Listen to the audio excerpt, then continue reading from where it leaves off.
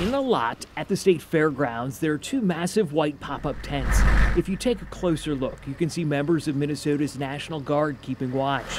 Nearby, all week long, there have been lines of delivery trucks that have just been screened. US Bank Stadium is in an interesting location in the downtown area, not too much space over there, and we need a significant amount of blacktop in order to run these scans. Lee Takaki is a Minneapolis-based officer with U.S. Customs and Border Protection.